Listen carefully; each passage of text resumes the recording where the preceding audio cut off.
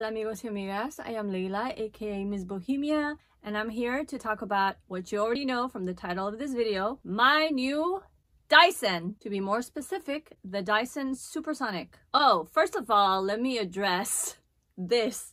I've been driving myself crazy for the past week or so trying to figure out a background situation where it's not so noisy. I'm using a tapestry that I bought, oh my god, when I was a teen, 18 or 19. I've had it for like forever. I haven't used it for anything, and it's not gonna be my regular background, but for now, until I figure out what I'm doing, it'll have to do. The Dyson is something I was not planning to buy at all. I've seen so many rave reviews about it, maybe one or two where a few naturals weren't crazy about it, but for the most part, people have been raving about it. People have been saying how much it saves you time, which is something I could so use because it takes me, no joke, about 40 minutes, 45 minutes sometimes to diffuse my hair. And because I refresh and diffuse daily, saving myself time would be amazing. I've also made this incredible friend that I consider a dear friend. I'm so happy I met her, Melinda, through this channel and Instagram, and she got the Dyson and she was telling me about how much she loves it. She's in the 4A, 4C category of hair. I'm in 3A, but I've heard it all around, all porosities, all curl types in the natural community loving the Dyson. And Instagram targeted advertising is what got me. I saw the Dyson Supersonic being advertised by Nordstrom Rack on Instagram. I clicked on it, and I had been looking around, perusing, just because Melinda got me to be really curious about it. And I didn't see anything where there was a steal of a deal. And Nordstrom Rack happened to have them refurbished with an extra 15% off that day only when I ordered it. I had it at 270 something with 15% off. It brought my price down to about 250. I'm like, it's not a bad deal. Dysons don't tend to go on sale. It's still more than I was planning on spending. I got it right away. It just arrived yesterday. And then when I went back on the site, it's totally sold out. So I'm gonna take it as a sign from the universe that I was meant to get it. And so here it is. It's refurbished, which is why I got it at a deal. And it comes in a very nondescript box, which I already opened because I was dying to see it, but I haven't turned it on. I've totally ripped the box apart and I taped it to kind of make it more manageable for filming. It has the instruction manual here. Trash. It comes with what's it called? A matte thing, heat protection thing. Concentrator nozzles and smoothing nozzles, I think they call it, which basically are things I will never be using.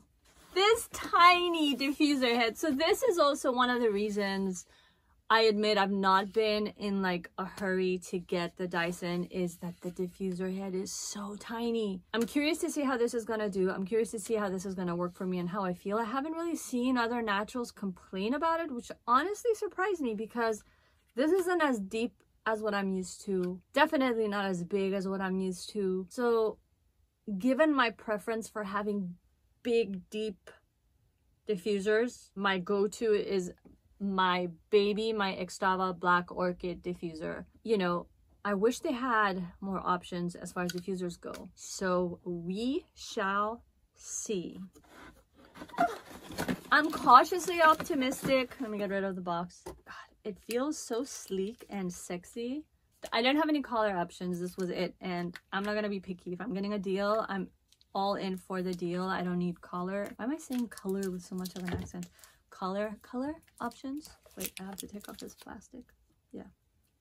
As long as it works, as long as it's good, as long as it saves me time, I am gonna be so happy.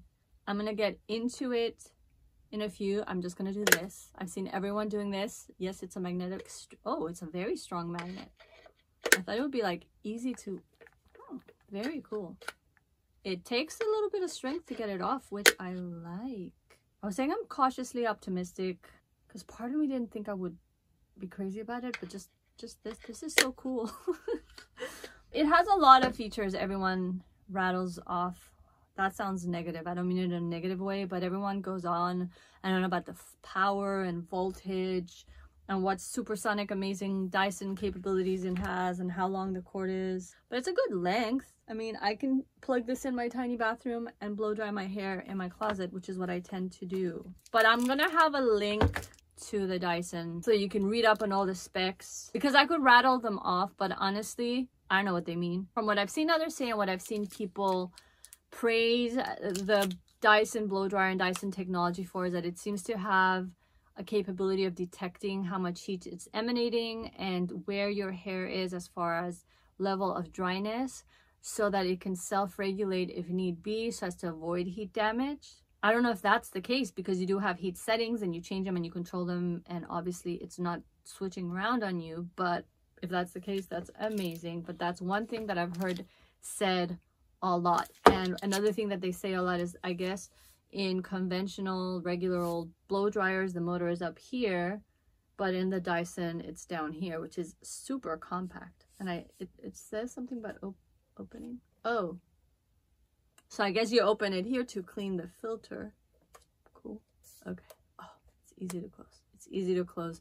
I'm gonna go wash off my hair mask, moisturize with my TGI Natural routine, add a styler, and then I'll be back and we're gonna test out the buttons, hear the sound, and I'll get to diffusing and see how I like the diffuser size. I won't be filming myself while I diffuse because I film on my phone, and I'm going to use my phone as a stopwatch. I can't show you, but I mean, you can take my word for it, to see how long it takes me from the moment I start diffusing to the moment my hair dries, because that's what everyone's doing, and they tend to average between 10 and 15 minutes, which would blow my mind. And honestly, I'm skeptical. I see it, that it's working and it's happening for them, but I really don't believe it, and part of me just doesn't believe that that's going to be the case with me. I really don't. So I'm going on the record to say that.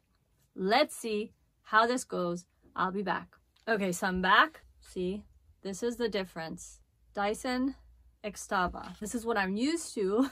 This is what I'm getting, so I'm really curious to see. Let's turn it on. This is, from what I can tell, this is the cold shot button. Here you turn it on and off. This must be the heat, and I'm guessing this is the speed. Let's turn the heat on. The light turns on. 2. So there's 3 heat levels. Wow, that's hot. And then 1 speed, 2 speed. Wow. 3 speed levels. So I'm gonna put it on the lowest speed. The heat comes completely off, and then pretty cold without pressing the cold shot button. And after I press it, it gets way colder. You don't have to keep it pressed, and the sound is lower. You know, like in videos when people say, oh, it's such a low sound, I always think they're full of it and that they're just saying it to say it, but it actually is way lower than my regular blow dryer. So I'm gonna do lowest heat and lowest speed because it's pretty strong. And lowest heat is pretty warm and the strength is pretty strong. I am gonna get into it. You don't need to see it because all it's gonna be is me diffusing, and I will report back as to everything I can think of. I am seriously blown away. I'm speechless. I don't only like it, I love it, and I didn't think I would. 21.5 minutes. Which is absolutely not bad. It's longer than what I've seen a lot of people do. I have seen a few others. I think it was Jamie Jo, took her to about 20 minutes. And it's, sorry, I'm just speechless. It's way drier. Oh my God, it's like, I don't even need to let my hair set. Normally with other blow dryers, it gets to a level of dryness where I can't go any further. I can't push it too much more, or my hair could get damaged and just get too hot. But this just feels set, done. I don't have to let it set. I already went in with my oil. I didn't pick or fluff or anything. But if I wanted to do that right now, I could. So it saves me that time as well. I don't have to wait for my hair to like be fully dry and wait around for like an extra hour. I mean, like right now, if I wanted to like fluff my hair, be super, super ready and take it to the stage and level that I normally want to take it to, I can. The roots are super dry. The back, which is normally damper, is super dry. What? And this didn't irritate me. It took me a little bit to get used to the small size because I'm used to this huge thing cupping my head. What is going on? Oh my god, I'm becoming a freaking Dyson blow dryer chick. Oh. So when I started diffusing, it's very hot. I mean, I had it on the lowest speed, on the lowest heat, and it's still pretty hot. So whereas with my other blow dryers, I tend to just, I mean, I know like a lot of people say hover to avoid frizz, and so I don't follow a lot of the how to diffuse rules. Honestly, I just go with what's feeling right to me. But this time it felt like if from the get-go while my hair was wet I got in too close, it felt too hot. So I kind of just listened to my body, listened to my hair, listened to the Dyson, and it felt too hot if I went in too close, maybe the combination of heat and wet hair. So I just started out naturally a little farther out. But then as the hair dried, you'd think that because this feels so hot, I shouldn't go in closer, but it didn't feel like it was damaging to the hair. So then I did go in closer, hoping that the curls would form, and they did really well. I didn't think I would like this diffuser head at all. And I mean, that took me a little bit of getting used to. And the maneuver, sorry, I'm just out of words because I'm just shocked that I like this. Oh my god, thank god, because it was a final sale, so I can't return it. Another thing that I really enjoyed is when I do the back of my hair with other diffusers, because they're top heavy and they're big and bulky, I have to be comfortable, hold them from here and go in this way. But that actually feels uncomfortable with the Dyson, and holding it like this all the way through is super easy and super comfortable.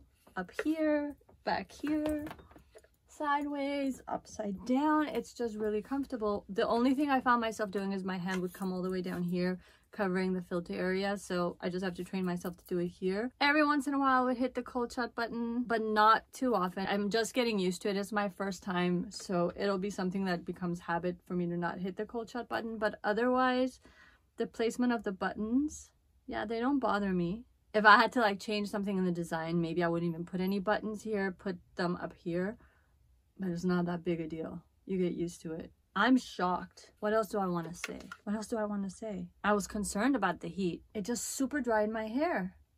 My hair, look. And it's dry. It's not at all damp. I mean, if you watch any of my other videos, I always talk about needing my hair to set because it's a slightly damp. It's not even freaking slightly damp at all. What? I mean, that's it.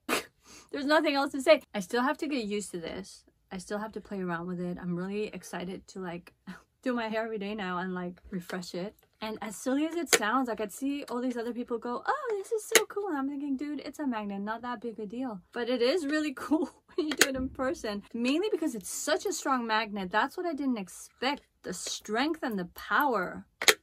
And then it's super stable. It doesn't even go click, click, click. It's like hella stable. I'm impressed. It's worth it. And it saved me money. I got it on sale, which is rare for the Dyson. That's it? No?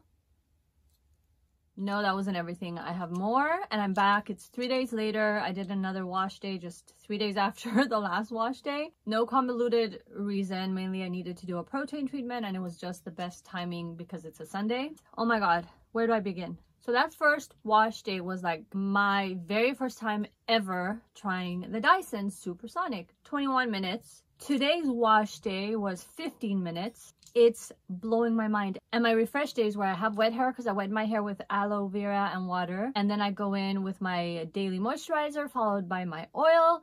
And then I diffuse. Those days average 10, 11 minutes, down from 40 freaking minutes. I can't even begin to tell you how light I feel. I get excited. I've been procrastinating more and more doing my hair every day because we're in quarantine and it takes so long. On average, when I say I'm gonna go get ready, let's say I come down and it's noon, doing my face and my creams and prepping the hair and blow drying, everything together takes about an hour. Now, everything together takes about 25 minutes to 30 minutes because I'm including my face routine and other stuff in the whole timing. But otherwise, diffusing alone is 10, 11 minutes on my refresh days. And today, I went in and I did my Alpha G 2-step protein treatment. I have a whole video on that here. But what that entails is applying the two-step protein treatment onto the hair and it's wet and you want to squish it in and you want it to be soaking your hair so that you can get as much protein in. And so when I diffuse that dry, because what that entails is hovering all around the head over and over and over, high speed, high heat, until it gets super dry and the protein gets kind of baked into the hair. Guess how long? Guess how long it took me with the Dyson? Regular blow dryer, about 30 minutes. Dyson, 6 minutes. Game changer. I get so lazy on the protein, on like my monthly protein protocol, which is the AlphaG two-step protein treatment. And now, no, not a big deal, because that 30 minutes is down to 6 minutes. And then afterwards, when I have to style my hair, which used to be 45 minutes, is down to, let's say, an average of 15 minutes. Total of 21 minutes on my protein treatment day spent with the diffuser. That's like half the time of when I just styled my hair at the end of the whole treatment. So this is blowing my mind. I am totally sold. It's insane. It's insane. And I keep checking my hair. Is it damaged? Is it happy? Is it healthy? And it's totally healthy. Just going back to the whole AlphaG thing, when I use the Dyson, I did highest speed and highest heat, like I normally do with other blow dryers. And I was very careful to just hover and not come too close, like I do, for example, when I use the Extava, because if the Extava gets gunky, I'm fine. But I don't want to have to like get my Dyson gunky in any way, shape, or form. So I was very careful about hovering. And 6 minutes drying time. But the thing I noticed was when I washed the protein treatment off, because you wash it off after it's hardened, my hair felt stronger than it had ever before. So I just feel that it was really baked into the hair like it's never been before. And then I tend to follow the two-step protein treatment with a balancing moisturizer recommended by AlphaG, and it's one that I don't like. I always follow that with the Curlific texture treatment by AlphaG, and then I follow that with a hair mask just to really make sure I'm packing the moisture in. This time when I did the balancing moisturizer, my hair actually felt good. I don't know what it is. Was my pH off with other blow dryers because the protein wasn't getting baked in, or because it got such a good dose of protein, it's reacting with the moisturizer, conditioner the way it's supposed to? I don't know. I don't have the answers. All I can tell you is how it felt, and I didn't hate it. I normally hate going through that process. I hate using that conditioner. I do just to follow the steps AlphaG recommends, but I was super happy with it. I still followed the Curlific texture treatment and it felt even better than ever before. And then I followed with my mask. Again, my hair felt optimal. Look at my curls. They're so happy and so springy. I still am getting used to the size of the diffuser, in all honesty. And because the hair dries so fast, some days it's flatter, some days I get more volume because maybe I'm upside down more, and then by the time I'm ready to come up, my hair's almost dry. It's like, oh, okay, so I got the volume. And then sometimes I just spend too much time diffusing right side up. And by the time I want to flip over, it's like, oh wait, my hair's almost dry, and I'm just not used to that. It's user error, but as far as the Dyson goes, mind blown. I am, in all honesty, getting used to this. I'm pretty happy with this. I don't feel like I am missing my Extava. I mean, I'm sorry, I love you, but see, I'm just a creature of a habit. If I'm locked in something, it's so hard for me to change. So I was locked in this and I didn't want to go into this because this is small. Now I'm into this. So it's like, well, they designed for this to be together. So if I was to use a hack that's out there to be able to fix the Extava onto the Dyson, would it still be as effective? Would it still work as effectively? Would it still dry my hair as fast? At one point I wondered if the whole combination of the blow dryer and the diffuser is designed as such that together they give you these results. But at the same time, this comes with other attachments to dry the hair, and it still gets the job done as fast for them. So by that logic, it should work the same with this, just as you switch out other diffusers and other blow dryers. So I've seen two different hacks out there. One of them using something called a snozzle didn't appeal to me. The one that piqued my interest was this chick I saw on Instagram had glued magnets all around the periphery of this and then just affixes it on. It worked really well for her. So I am really curious. If at any point I do the hack, I will film it. We'll go through it together, and then I would test out and see, is there a difference? Is the drying time the same? The look of the curls? What do I notice? I'm intrigued. Part of me, I mean, my life would be easier if I don't go to all that trouble, but I'm just really curious. So that might be an upcoming video. But as is, I am super happy with my Dyson, just as she is. Today I was so excited over testing yet another wash day with my Dyson because, you know, I did one wash day and refreshes, and so this is my second official wash day with Dyson. And I do the lock method. I totally forgot to put in the cream. I'm like, what am I thinking? I did my leave-in, my oil, and I jumped straight to the styler, which is really no big deal for most people, but I'm like so OCD about my lock method that the fact that I forgot because I was so excited to use the Dyson goes to show you how much I'm loving it. Would I recommend it?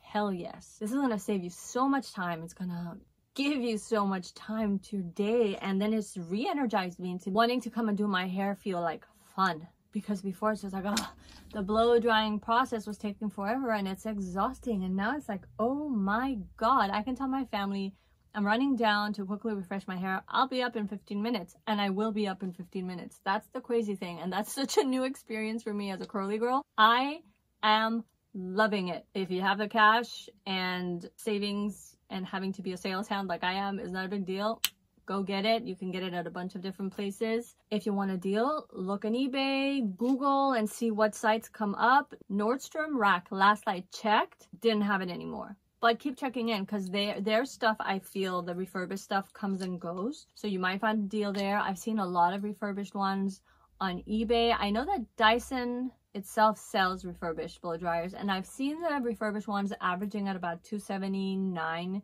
which is what this was priced at on Nordstrom Rack, only that particular day that I bought it, they had an extra 15% off sale going, so I lucked out. My first wash day, to recap, 21.5 minutes. Second wash day, 15 minutes, down from 45 minutes. Apogee 2-step protein treatment, which normally takes me about 30-35 minutes to dry, 6 freaking minutes. And my refresh days, which normally also take about 40 minutes, 10-11 minutes. Insane. Done. I love it. I love it. I love it. I don't know what else to say. That's it. That's it. Do you have a Dyson? Love it? Hate it? How does it work for you? What are the times? Do you have any suggestions? Have you tried any hacks? I want to know it all. So leave a comment below. Let me know. If you like this video, please like, comment, subscribe, hit the notification bell so you're notified every time I post a video. That would really help the algorithm, and I would truly appreciate it. Thank you so much for making it this far. Stay tuned for more. Ciao for now.